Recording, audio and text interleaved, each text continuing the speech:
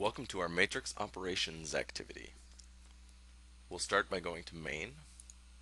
Main can be found on the menu application, or if we happen to be anywhere else, via the hard icon panel. Next we want to build a 2D matrix, so we'll turn on our keyboard, go to the 2D tab, Calc tab, and this button will build a 2x2 matrix. If we press it again, we will add both another row and a column.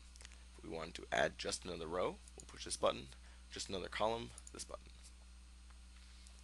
To add entries, we can use the soft keyboard and change positions with the cursor or stylus.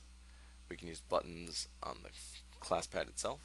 We can also use the cursor to move positions within the matrix. The next ClassPad activity will be using verify. Verify can be found in the last drop-down arrow in main, in the last button. Here we're going to multiply these two matrices that I have saved for time.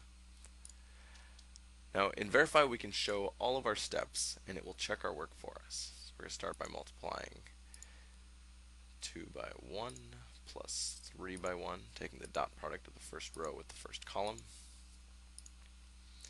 Let me skip ahead to fill this in for us for time.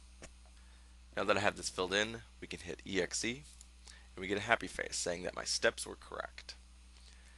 If I make an incorrect step, like filling in this matrix incorrectly,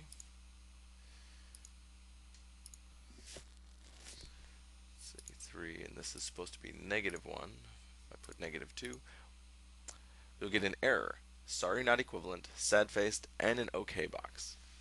You have to click this and verify will not let us continue on.